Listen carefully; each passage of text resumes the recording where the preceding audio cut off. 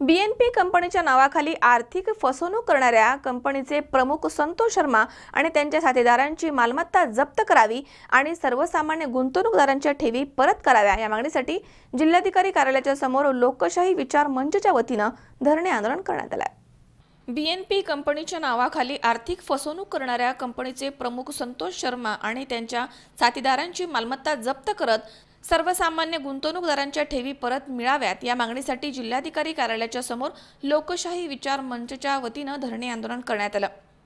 संतोष शर्मा आणि त्यांच्या साथीदारांनी बीएनपी कंपनीच्या नावाखाली सर्वसामान्य नागरिकांकडून अधिक मोबदला मिळवण्यासाठी आमिष दाखवून पैसे घेतले। या आमिषापोटी नागरिकांनी मोठ्या प्रमाणात या कंपनीमध्ये आर्थिक गुंतवणूक केली आहे। मात्र या कंपनीने गुंतवणूकदारांना कुठलाही परतावा ठरलेल्या मुदतीमध्ये न देता फसवणूक केली आहे। अनेक राज्यांमध्ये या कंपनीने सर्वसामान्य नागरिकांकडून लाखो रुपयांच्या ठेवी स्वीकारल्या आहेत। फसवणूक झाल्याचे उघडकीस येताच अनेक राज्यांमध्ये या कंपनीच्या विरुद्ध गुन्हे दाखल करण्यात आले आहेत।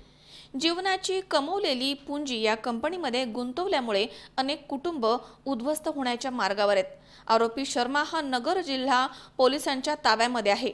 शर्मा आणि त्याच्या साथीदारांची मालमत्ता जप्त करून ठेवी परत मिळाव्यात। सदर आरोपींवरती महाराष्ट्र संघटित गुन्हेगारी नियंत्रण कायदा 1999 अन्वये कारवाई करण्यात यावी।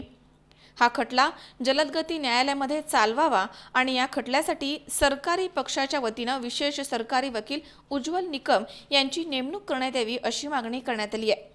या मागण्यांचे निवेदन निवासी उपजिल्हाधिकारी प्रशांत पाटील यांना देण्यात आले। बीएनपी रिअल इस्टेट कंपनी जी आहे त्यांनी सन 2010 ते 2011 या कालावधीत नगरमध्ये शाखा ओपन केलेली होती। त्यांची जी मुख्य शाखा आहे, मुख्य ऑफिस आहे इंदोरमध्ये आहे, मध्य प्रदेशमध्ये आहे। तिथून ते ऑपरेट करत होते। इथं त्यांनी गोरगरीब महिलांना टार्गेट केलेलं होतं, त्यांना जास्तीच्या व्याजाचं प्रलोभन दाखवलेलं होतं व त्यातून त्यांना त्यांच्या कंपनीमध्ये गुंतवणूक करण्यास आकर्षित केलेलं होतं। त्यातून ह्या ज्या आपल्या काही गोरगरीब महिला इथं जमा झालेल्या आहेत त्यांनी त्यांचे जे साचवलेले पैसे होते, एक रुपया जो त्यांनी साचवलेला होता, बचत केलेली होती, असे पैसे या कंपनीमध्ये गुंतवणूक केलेले होते। अशा आपल्या नगर जिल्ह्यामध्ये जवळजवळ 20,000 महिलांनी इथं गुंतवणूक केलेली होती। आता या 20,000 महिलांनी अंदाजे 7 कोटी रुपयांची या कंपनीमध्ये गुंतवणूक केलेली होती। त्यानंतर 2014-15 मध्ये ज्यावेळेस पैसे परत देण्याची वेळ आली त्यावेळेस या कंपनीचे जे काही प्रमोटर आहेत, संतोष शर्मा असतील, मुकेश शर्मा आहेत, देवेंद्र शर्मा आहेत, महेश पालीवाल आहेत, यांनी इथलं आपलं कार्यालय बंद करून पोबारा केलेला आहे। त्यानंतर ते फरारी झालेले होते, परंतु मध्यंतरी मध्य प्रदेशमधील गुन्ह्यामध्ये त्यांना अरेस्ट केली। त्यानंतर आपल्या नगर जिल्ह्यामध्ये कोतवाली पोलीस स्टेशनला गुन्हा रजिस्टर नंबर फर्स्ट 269/2016 दाखल झालेला होता। त्यामध्ये आता सध्या ते ताब्यात आहेत। हे आमच्या महिलांची एक मागणी आहे की आरोपींना अरेस्ट झालेली आहे, त्यांच्यावर तो गुन्हा साबितही होईल, परंतु त्यांची जी काही गुंतवणूक झालेली आहे, जे त्यांनी कष्टाचे पैसे यामध्ये गुंतवलेले आहेत ते मिळाले पाहिजे। त्यासाठी त्यांनी इथं आज ठिय्या आंदोलन केलेलं आहे। आज आम्ही या ठिकाणी लोकशाही विचार मंच संघटनेच्या वतीने सर्व पीडित महिलांना घेऊन, ज्यांची फसवणूक झाली अशा सर्व महिलांना घेऊन कलेक्टर कचेरी समोर आंदोलन केलं आहे। हे आमचं दुसरं आंदोलन आहे। जिल्हा प्रशासन योग्य ती दखल घेत नाही असं एकंदरीत यावरून आम्हाला दिसतंय।